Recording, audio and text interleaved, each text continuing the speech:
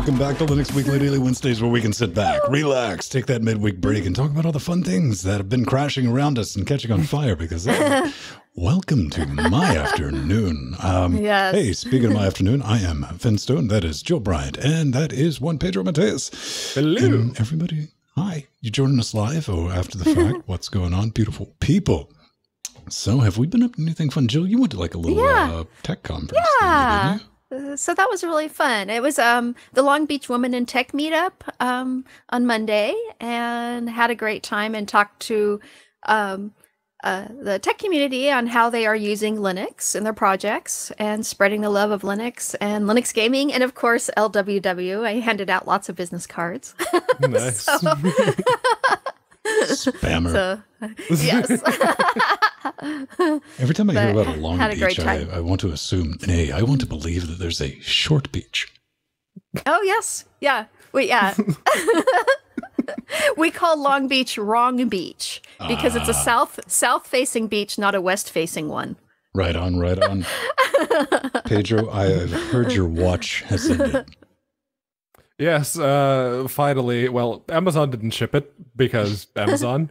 So I just canceled that, and I went to eBuyer. It's like, oh, look, it's one whole P cheaper for the 3700X. So £319 and 98p. And it's there. It came in on Monday. Monday? Yes, Monday. And it was, I got home at like 5:30, and by 6 it was already in the box. It was already working. I had got the RAM to work properly at 3200 megahertz. I did try 3600, but it wouldn't even post. So it's like, okay, 3200 it is. Awesome. Yeah. I'm glad you got it, man. I know that's... Yeah, I know. I left the box on the shelf. It's right there along with the box for the 1600 and the 2400G. Oh, you want to play? Wait, do it.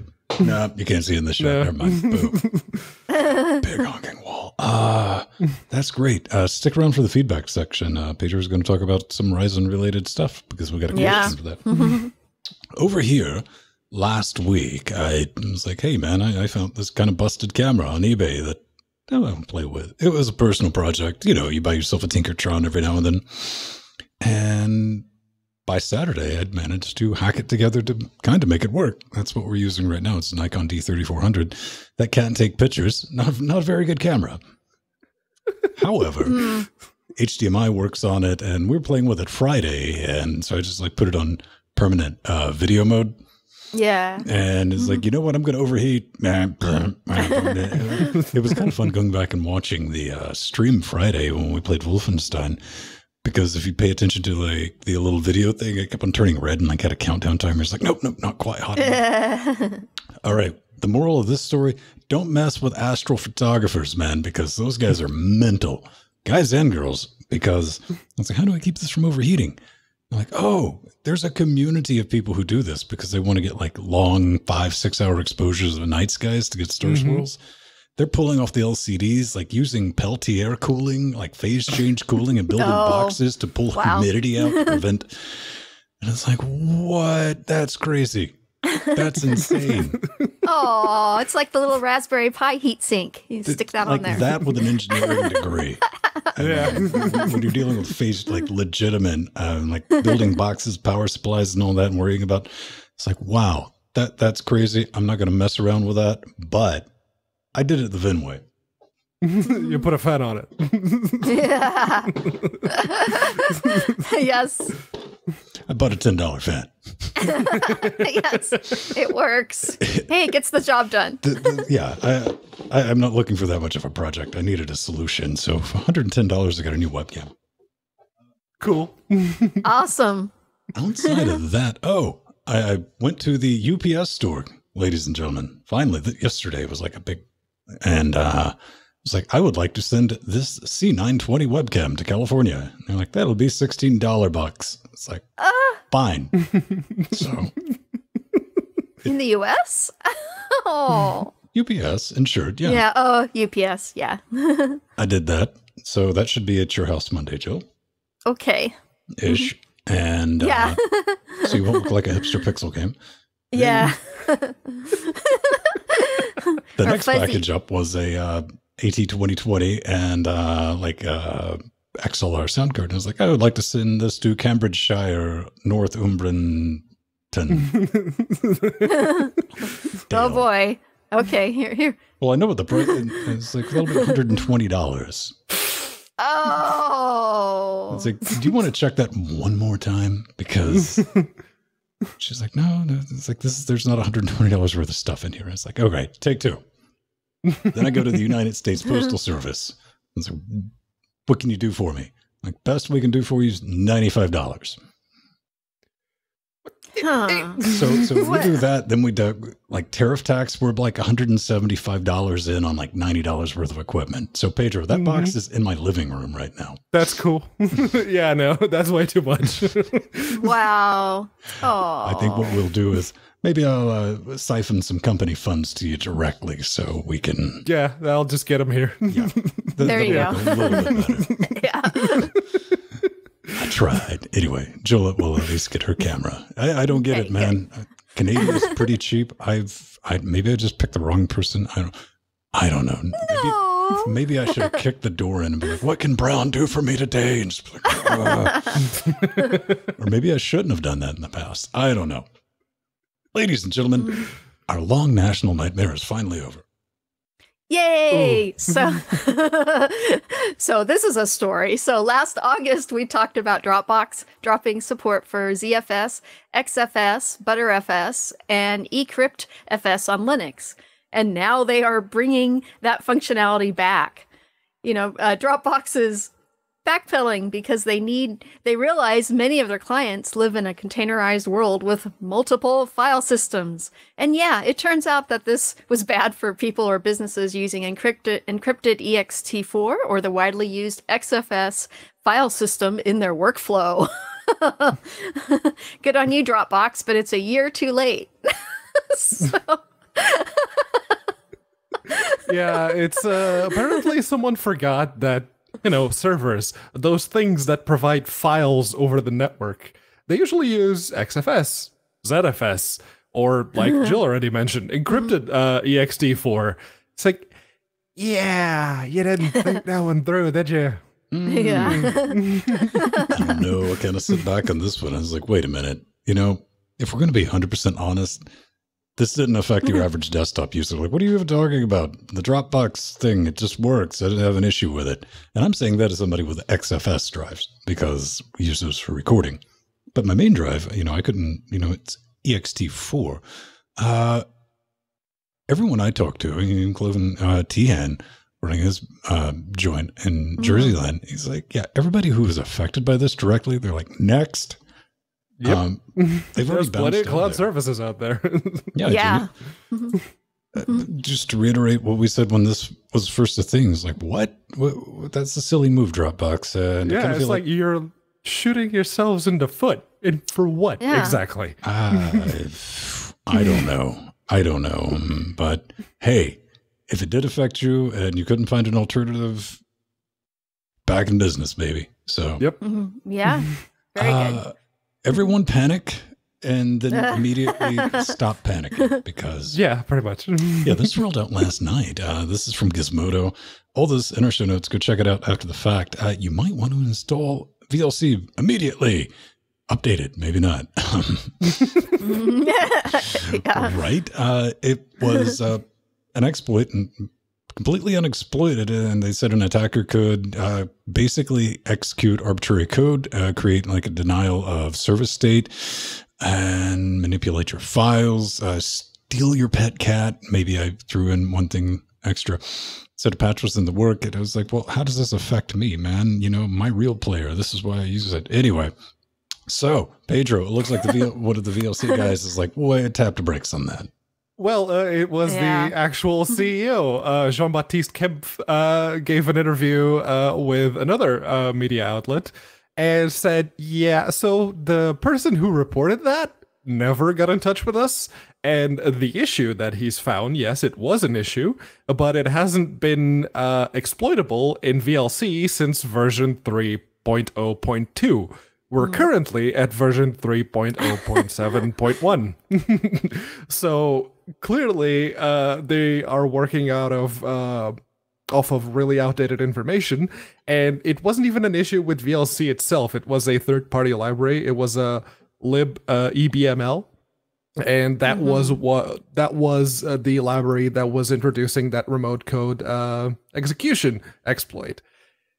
But it's not a thing anymore. It's not affected. So can't hear you over my real player. Yeah. To be fair, I've been using MPV a lot more lately because it does one thing and it's play video. It's like, oh, cool. Oh. Give me. Yeah.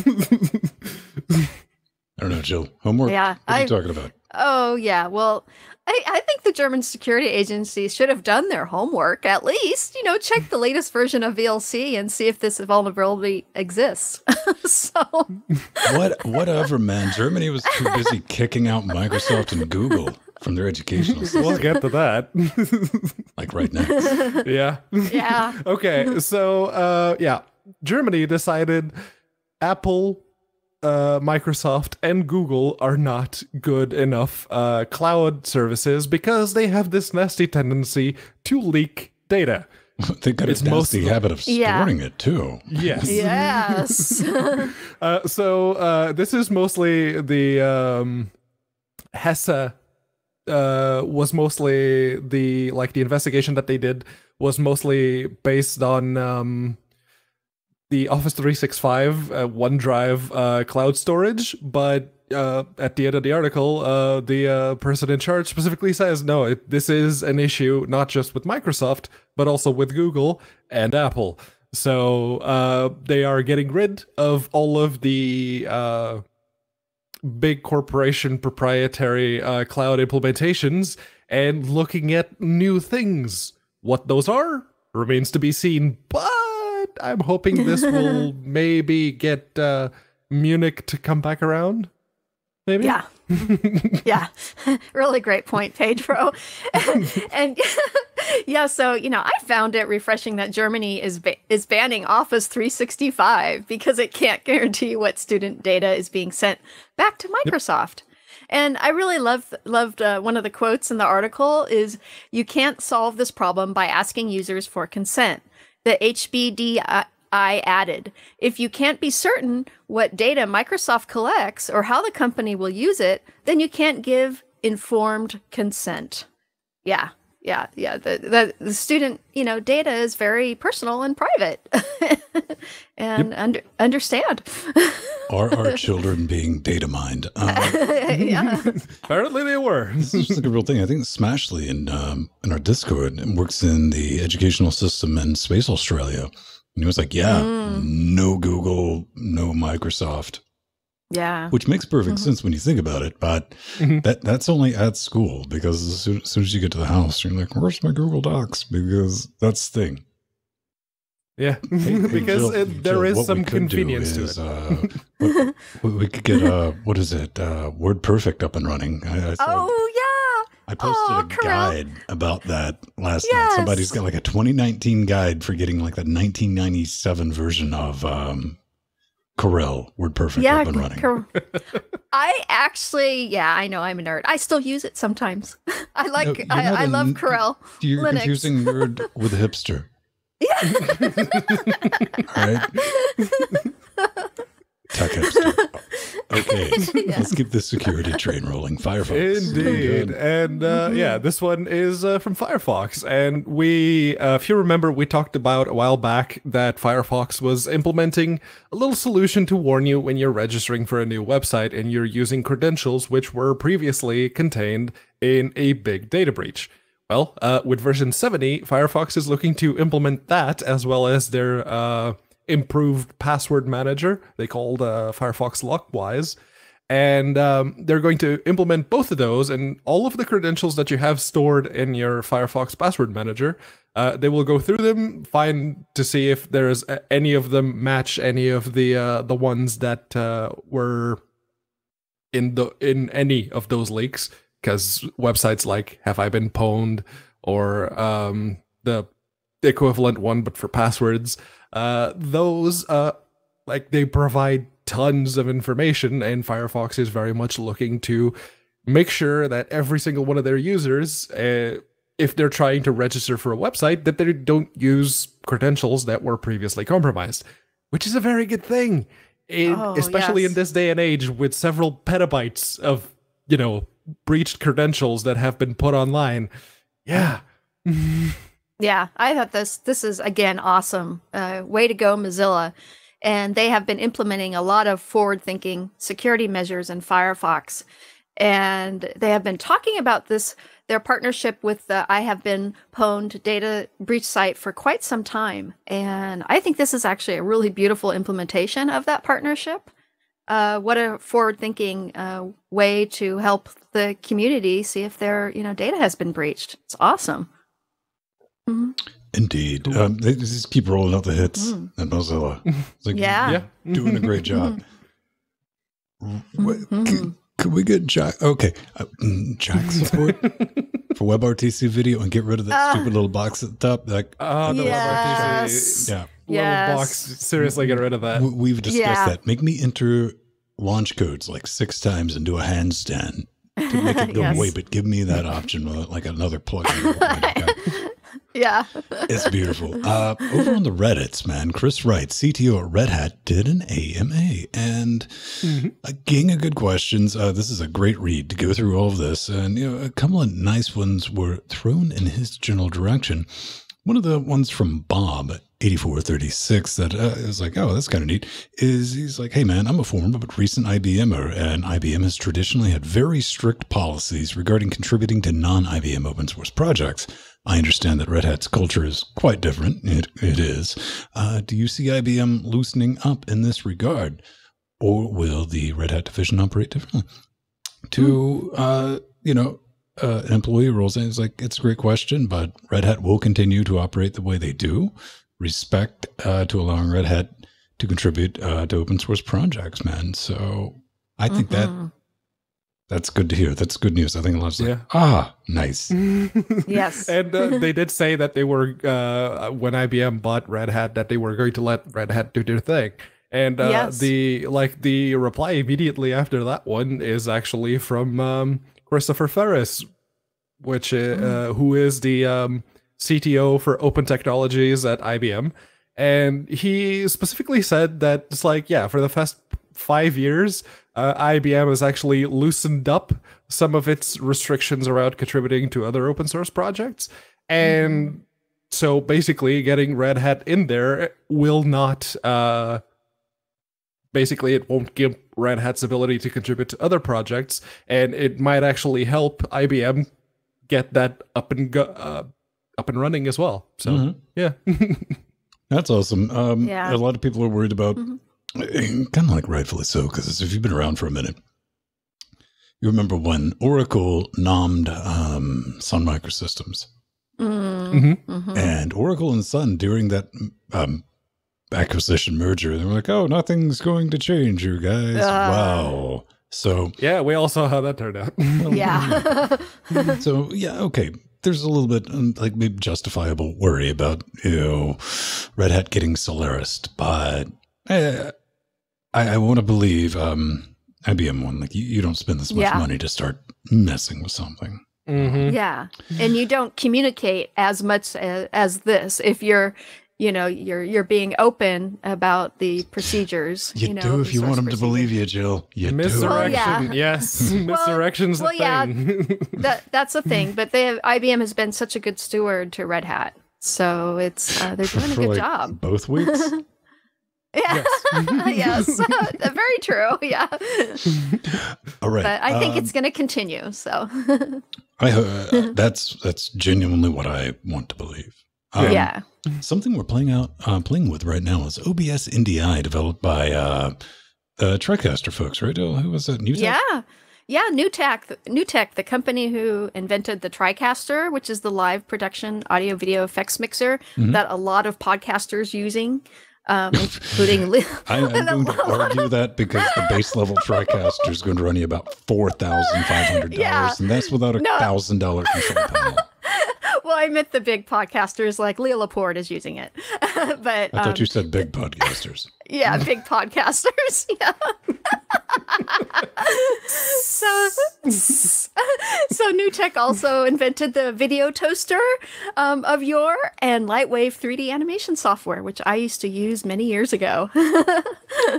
So that's your history lesson on it. What this is allowing you to do is kind of swap out, not even kind of, normally we have two optiplexes down here for Jill, Jordan, or Pedro.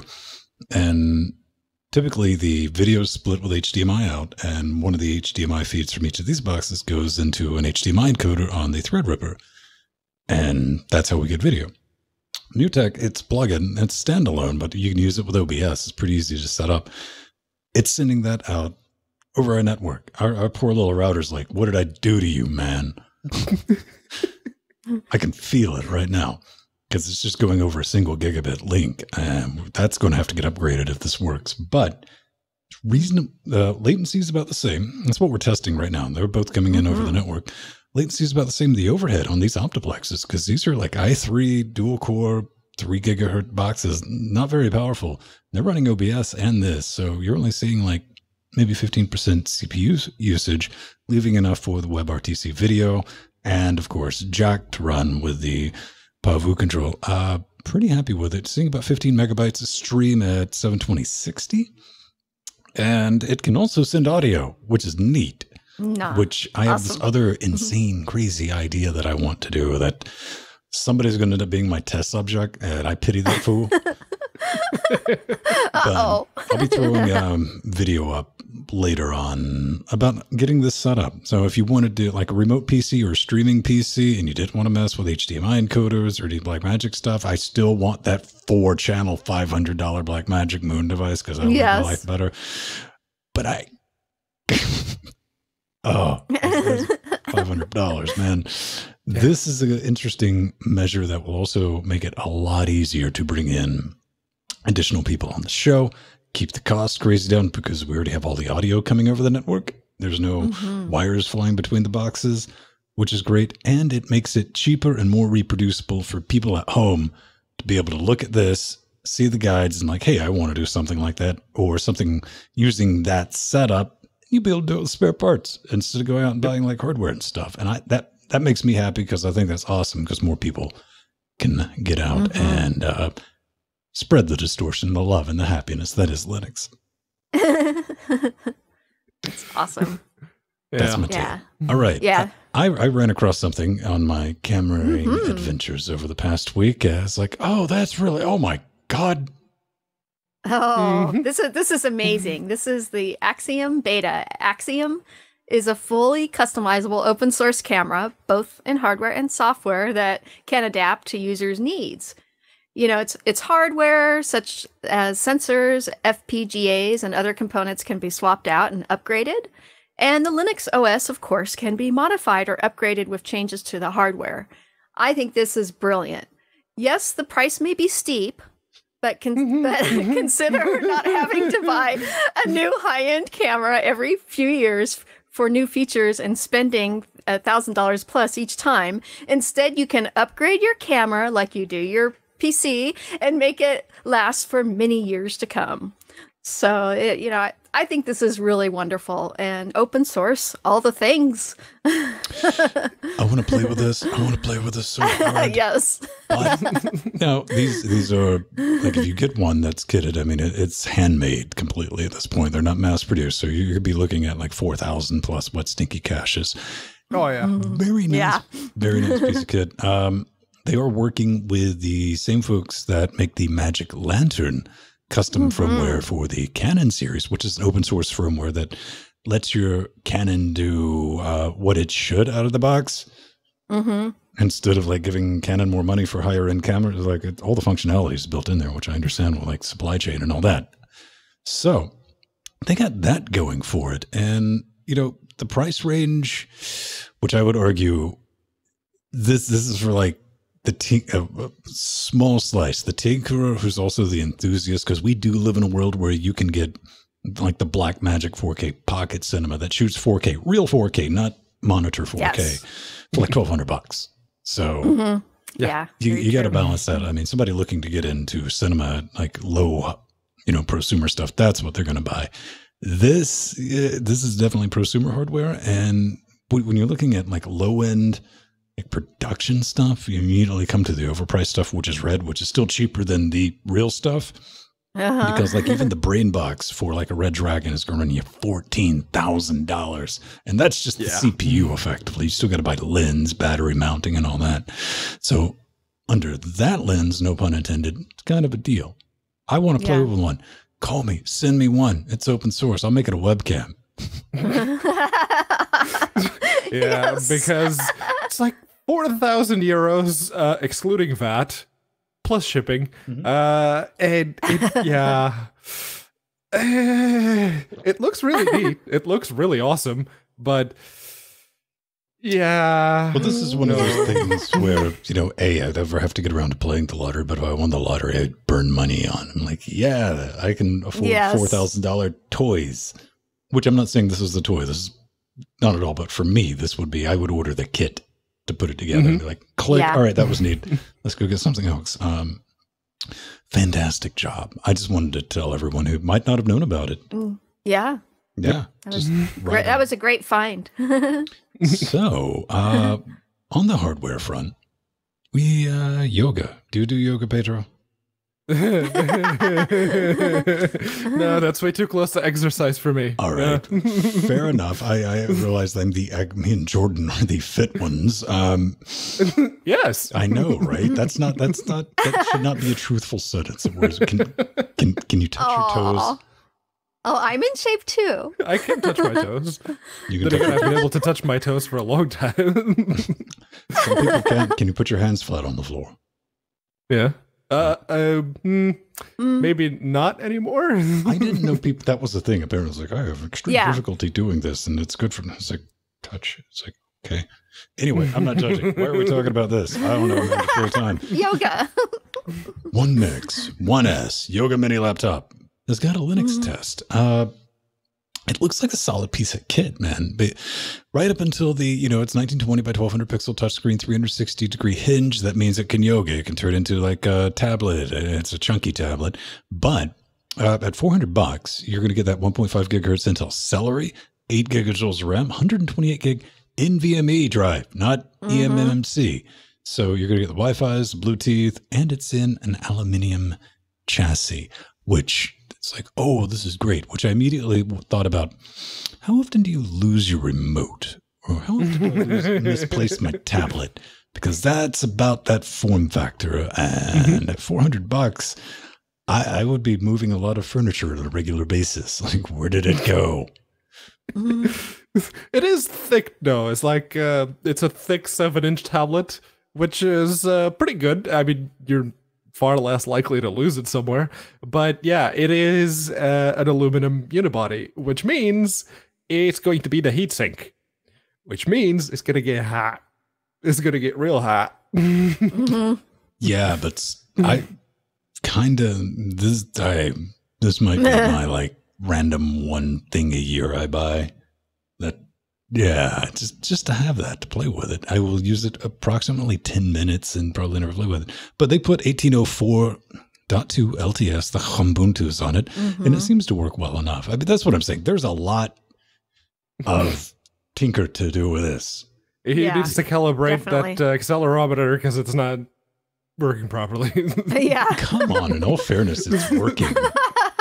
Yeah, no, it is working. It is detecting when the accelerometer changes. It's just the orientation's slightly off. It's dealing, he tried it with 19.1 with the Mints, Fedora 30. It did the scaling with like 200% scaling or something like that. Your results may vary. All I'm saying is have a blast, have a fun time.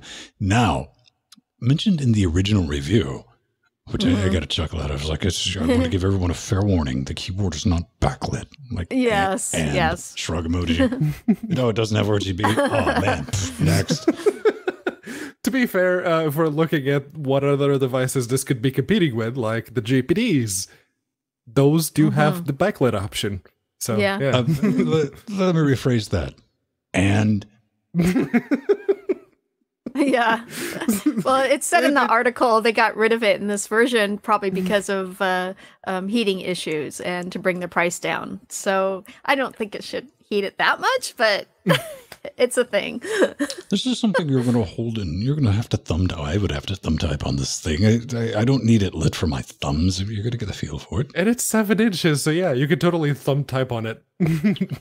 Oh, yeah, and Katana said, yeah, the battery life on this is not as good as the GPD Pocket. So that's another thing you're paying for, the difference in price. Yeah. Yeah. Then I don't know if you take to the coffee shop, like, oh, I'm more hipster than you. You sit down, you pull it out of your pocket. It's like, well, it's my computer.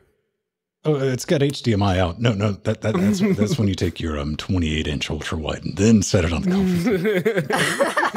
coffee. Yeah. Because you've got to be that guy. Speaking of beautiful people, and not hipsters, I'm sure we might have a hipster too. We do want to take a moment because we got a gang of people to thank for making this show possible. Yes. By becoming a Patreon, patreon.com/LinuxGamecast. This is how we pay the bills. This is how we do cool stuff, up to and not including spending $120 on shipping. That's something we learned. You guys have been helping us out on that. Come join in. We got a Discord. You can hop in, say hello. That's where we're at the other 6 days a week, and we are actually in there. Custom RSS feed for an extra show that we do each and every week that you can join us live at 7:30 Eastern Standard Time. Plus early previews of our uncut series. If you missed the live, we kind of redo those, put them back up later that day. That's brilliant. And hey, if you feel like, screw it, I watch you guys every now and then. Support those who support Linux. Go find somebody because, I mean, nobody's making a living off YouTube. Nobody's making a living. We kind of work like a nonprofit, but that's kind of easy to do. Yeah. We're a nonprofit and everything but legal status. Pretty much. So we got a beautiful gang of people, Jill. What do we got this week? Yeah. To thank. So Giovanni has increased his pledge, as well as Scott Michaud is now executive producer. Exec. He's exec. Exec. It's a Canadian word. And Nathan is a new Patreon. And Mostly Linux is with us again on liberapay. And David is new on liberapay. And Linux GNU. It's a cube case, Ben said. That's why we have mute buttons. No, he did the Linux GNU kicked us some for the Jackbox to put it in something that's not a billion-year-old steel case. That's awesome. Yep. We do document everything, Pedro. We got like, yes, hey, we do. Wouldn't it be neat to know every single thing in this world? It's like, that's a stupid idea. Why would you do? Well, we did it anyway. If you're not worried about, but looking for the cameras, the audio, the hardware, the lighting, storage, electricity, networking, everything we do here. If you want to roll your own, if you're that crazy, I put it up. It's available, man. Cables, storage, even if you want to figure out like a fancy gaming mouse that works with your Linux, it's all there. Or, oh man, I don't want to spoil it. Stick around for the feedback that's coming up. And we do have, if you're curious, like, what are you going to do in the future? This is what we're going to do in the future. If you want to help out with that, you end up on Frank's wall. Not my rules. He insists on it. Cards and coders, don't worry. That case doesn't exist. I just didn't get around to doing it. And networking stuff, because that's going to be my future. It looks like SFPs in my life, whether or not I want it, because I've been fighting. It's like, I don't want to deal with that stuff again. Flashbacks, man. I'm like, no, never again. I'm done with you. Anyway, we're done shilling. Thank you all again. Yes. 100%. Okay. Let's get to it with a little bit of pie. Yes, and this one is it's a strange pie. So, Oracle Linux on BTRFS for the Raspberry Pi. And yes, it is very much what it sounds like. It's Oracle Linux 7 has been released for a Raspberry Pi 3. It's compatible with the base 3B model and with the 3B Plus. The article goes on to, like, you know, explain exactly why this is a big deal. But yeah, it's basically it's Oracle Enterprise Linux 7 working on the Raspberry Pi with BTRFS. And that was the point. It's like, you know, Oracle issues with Linux aside, the BTRFS thing reminded me is we need Strider to give this a try. Because he is the one person I know that managed to break, not once, but twice, his file system while he was using BTRFS. So, Strider. Yes. So, is this what you use if you bork, like, you know, your SCO install? Maybe? Yeah. I mean, you wouldn't need to go that far. Well, come on. Hey, Santa Cruz operation, whatever's left of you, the lawyers, give me something for Raspberry Pi. That'd be fun. That'd be evil. Yeah, so, you know, included in the preview is the Unbreakable Enterprise Kernel Release 5, based on the upstream 4.14 kernel. And, you know, this is a great way for everyone to learn ButterFS without messing up their normal use systems. Like Matthew. I don't know how he did it, but he did it. Yeah. At the end of the day, the average person doesn't need anything more than ext4 or Riser FS if you're feeling a little stabby.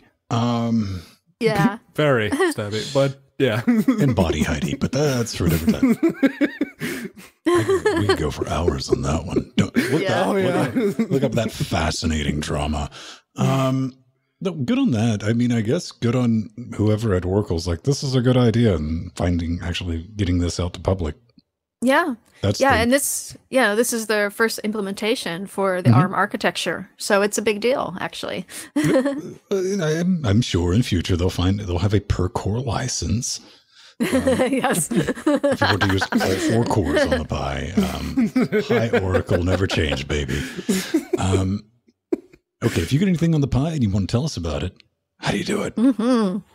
Well, there are several ways you can do it. You can write your message, fold it into a paper plane, and throw it at our heads. But the best way that we're sure to get it is to go to linuxgamecast.com, hit the contact button, make sure LWDW is the show that you're submitting your feedback to, and fill out the rest of the form. It's pretty self-explanatory. You don't even need to worry about CAPTCHA unless there's some weird cookies in your history, at which point Google may go, hold on, do this. Life pro tip. If you encounter weird cookies, eat them, because probably there's somebody else's weird cookies. Just brace yourself for the ride. There are always somebody else's cookies on the internet. Okay, so the first one, we have Taff, and he's talking about, case sensitiveness.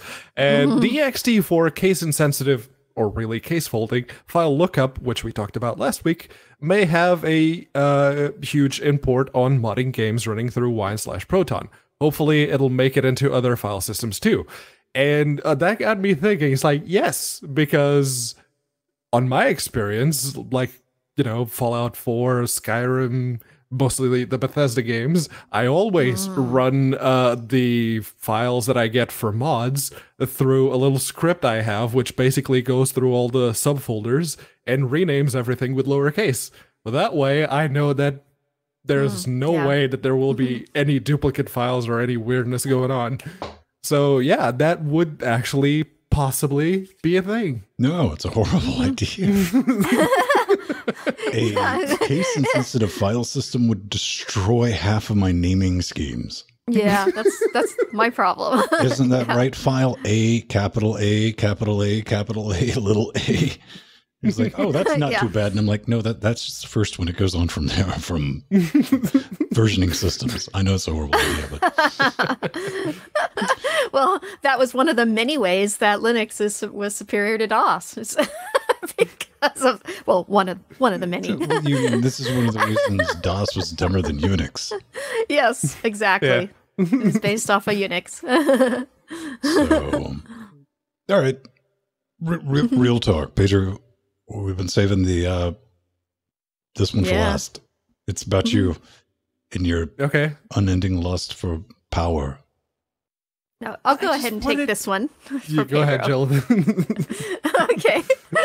So, Pedro, I recently upgraded to an 3600X and can't get temperature monitoring to work on my B450 motherboard. Sensors detect, note, there is no driver for IT8686E Super IO sensors yet. Help! Help! Help!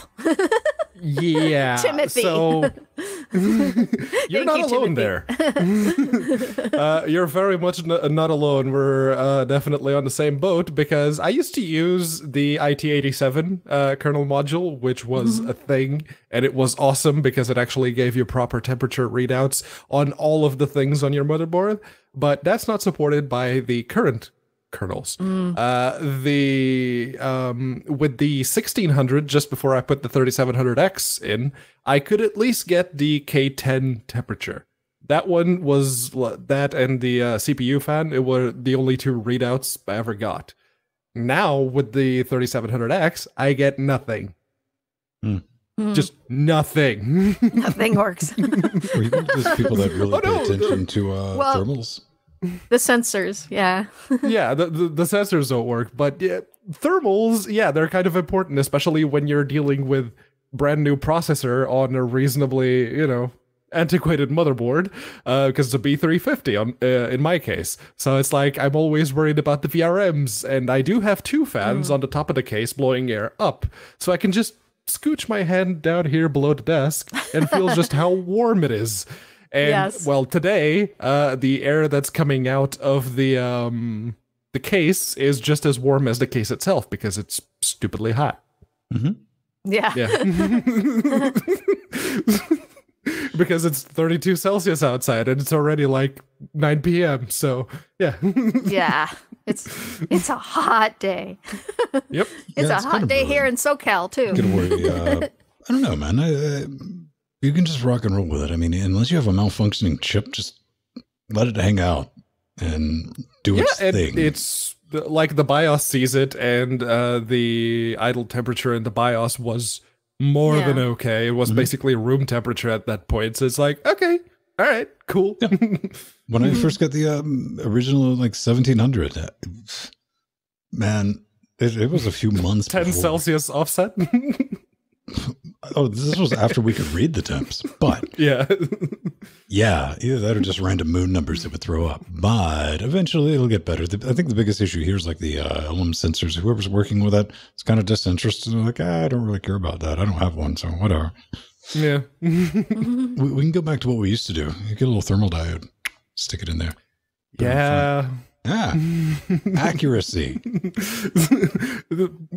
Nowadays with the Raspberry Pis and the cheapo LCD displays, maybe get a teeny tiny one at the top of the case. It's like, that's how hot it is. They're done. Yeah, that's a good idea too. If it I have cuts one of off, those. it's too hot. Yeah. There's your scientific. Yes. We were kind of joking around at the beginning. I was like, well, if I had to do something, I would just set my fan curves at like known temperatures. Like, oh, when I hear this, but I don't know. Yeah. I think that's going to do it, everyone. We're going to bounce out of here. We survived. Yeah, we did. It's going to be a show. So maybe. Can we do some credits? Can I get it on time? And click. We did it. There we go. Yay. If this box freezes during credits, too bad. Aw, thank you, Ben. Thank you, Pedro. Thank you, Jill. Thank you for releasing open source SDK new tech. Yes, that was really, really awesome of them.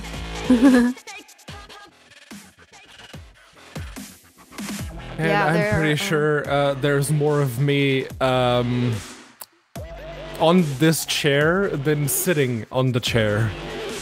Because I've been sweating this whole time. I was wondering if you were going to tie that in with some sensors.